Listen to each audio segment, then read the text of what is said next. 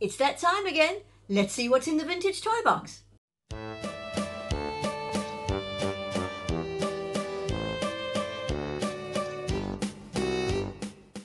This video is going to be a sequel to my Doctor Who video that I did in January, I believe, where I showed you all the figurines in my Doctor Who collection. Well, since then I've got a lot more figurines, some of which you can see on the table here in front of you.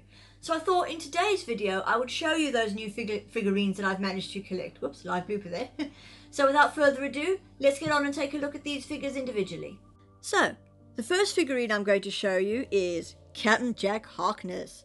Now, I know there are Captain Jack Harkness figurines in the Torchwood range, and I'd love to get one of them too, but this one is predominantly from Doctor Who. As you can see, this comes from the episode The Empty Child, and you can see he's in his little RAF uniform with a little 40s hairstyle. This was the first time we actually meet Captain Harkness, and he meets the Doctor, and I think it was Rose at the time was the companion. But yeah, it's a lovely figurine, in very good condition, lots of articulation. It's got elbow articulation, the little hands move, the head moves. The legs move in both the knee joint and the... oh, I forgot the name, can you believe it? Sorry about that, the hip joints, that's it, the hip joints. So it's a lovely articulated figure, it's one of my favourites, this. Okay. And along with him in that episode we have... Are you my mummy? Yeah, this is little Jamie, the little boy that ran afoul of the alien nanobots. And they ended up turning him into this creature with a gas mask on. I won't tell you why, because you need to watch that episode. I don't want to spoil too much. But yeah, this is a lovely little figurine. And yeah, I will say this, that the character only says, his only lines in the whole episode, or 2 episodes of this is, "Are you my mummy?" And it is one of the creepiest episodes I've ever seen. But anyway, this is a lovely little figurine. I never knew they actually made this one until I saw it the other day, where I got my new figurines from. Quite surprised. He hasn't got that much articulation, only his hips and his arms. He doesn't have elbow articulation because he's quite small, and his head doesn't move that much. Not sure if that's because of the gas mask. But still a lovely figurine, and I'm very happy to have him in my collection. My next figurine I'm going to show you is a companion. It's Martha. And I believe we first saw her in the episode Smith and Jones, which I think was series 3. Where she is studying to be a doctor and she meets the doctor, the 10th doctor at the hospital. I know people in the comments are going to make a comment about my making that mistake, I'm sorry. So she meets the 10th doctor at a hospital, and I won't give away too much of the episode, but it's quite an interesting episode. And she's got not much arm articulation, only the shoulders. The legs, she's got the hip and the knee that moves, which is nice. Her hands don't move. And her head does move. So there's quite a bit of articulation, just not as much as Captain Jack. So yeah, she's a lovely figurine. I think she's in the costume she wore when we first met her. Yeah. Martha's one of my favourite companions. I'm very glad I found her. And along with Martha in that episode, we had the Judoon. Now, this particular one is a Judoon soldier, and as you can see, he's got the helmet on, but the helmet doesn't actually come off. This is one solid piece. But it's not much articulated either, because I mean the arms, besides the shoulders that move, the legs do have a little bit of articulation in the knees and the hips, but they don't move awfully much because of the skirt thingy. But yeah, it's still a lovely figurine, and I actually have 2 of these, and I'll show you the other one now. And this one is, bam! This is the Judoon Commander, or as the Doctor called him, Big Chief Rhino Boy, and you can see why. This one hasn't got the helmet on, so you can actually see his head beautifully. It's just like a rhino. And he's got his little translator thingy there, which you would speak into, and he would then assimilate and translate your language. And basically, they were, I wouldn't say the bad guys, they're more like interplanetary police. But yeah, this is a beautiful figure. I didn't realize they actually made both of these until I came across them. I just thought they made this one with the helmet on. So this one's got similar articulation to this guy. The only thing this one's missing, I should point out, is his gun. He hasn't got his gun, unfortunately.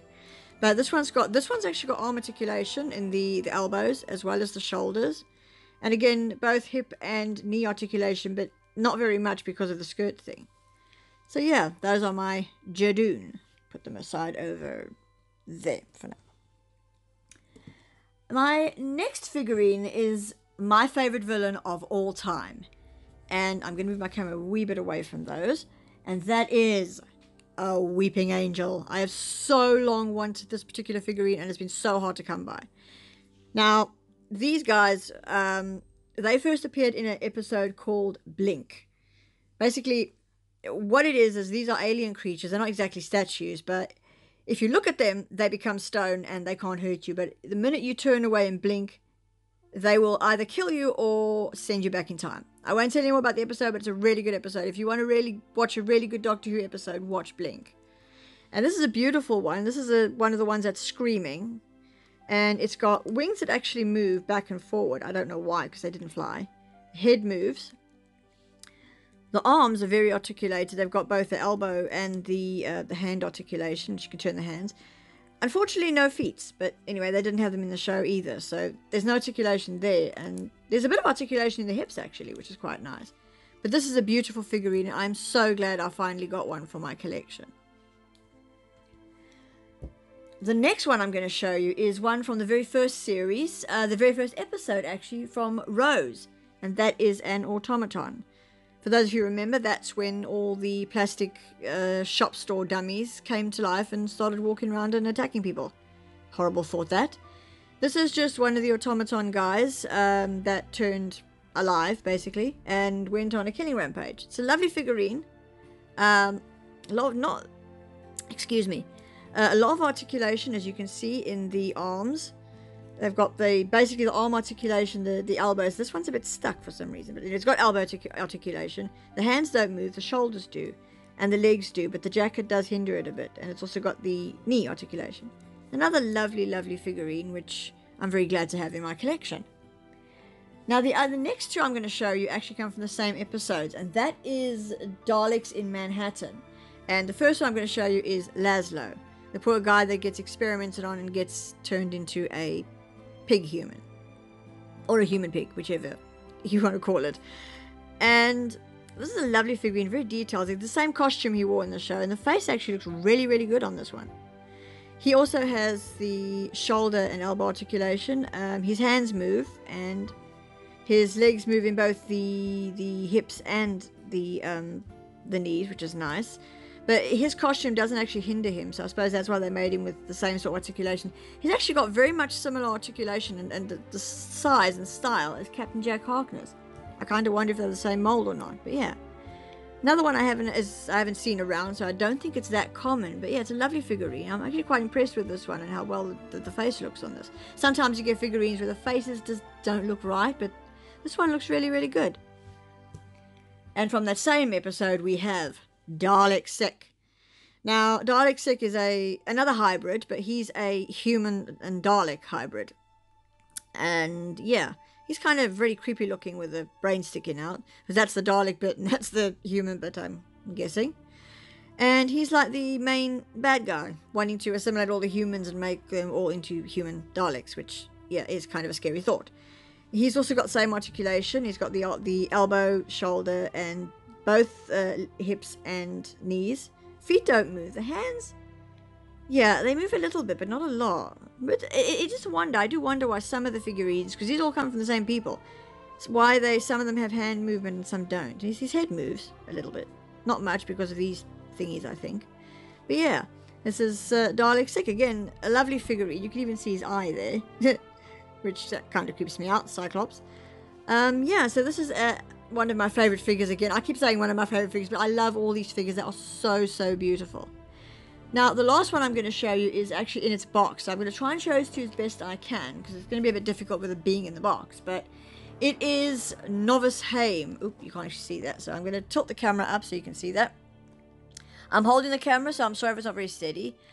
Now, Novus Heim we first saw in New Earth.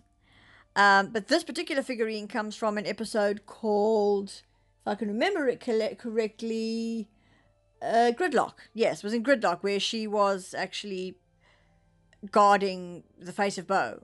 Which you can see she's got a gun there. She never had that in the very first episode. But she is an absolutely beautiful figure, and I've kept her in the box because the others I never got in a box. Her I did. So I'll zoom in on her face there.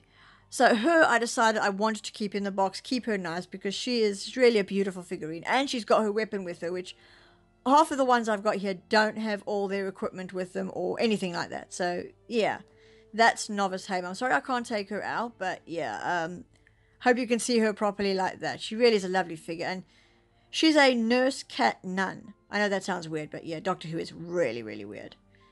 Okay, there you go. Now, most of these figurines, not all of them, but most of them I got from a lovely chap called Dave, who has a stall at the Greenwich Market. Normally on the Tuesday and Thursday when they have the vintage market, and he always has the most wonderful Doctor Who figurines you can imagine. Sometimes I wonder where he's found these. So I just want to say a quick thank you to Dave, give him a shout out for always being friendly and kind and finding stuff for me when I've actually asked him to, like this guy. I got this Jadoon from him, and I asked if he could get hold of this one for me, and he did. Very sweet guy. So Dave, thank you so much. And guys, please go, if you want to go and see some nice vintage toys and action figures and that, go check him out at the Greenwich Market. And that's our video for today. I really hope you enjoyed looking at these lovely figurines with me. If you did, please rate, comment and subscribe. It helps us a great deal. Now, before I go, I'm going to give you today's question. Now, last week, Stephen gave you a question, or last video, Stephen gave you a question, asking you which dinosaurs you thought we would be featuring in our next dinosaur video. Well, no one got the answer to that, and I'm not actually going to tell you, because that's spoilers for the next dinosaur video we're going to do, which is going to be quite soon, hopefully. So, on to today's question. It's a relatively easy one for those of you who watch Doctor Who, even if you only watched a few of the episodes. The question for today is, in the episode Blink, what was the name of the lead character, the girl? Her first name was Sally. What was her second name? Was it Hawk or Sparrow? If you know the answer, put it in the comments below, and the first person to get it correct will get a shout out in our next video. So from me on Vintage Toy Box, until we meet again, bye!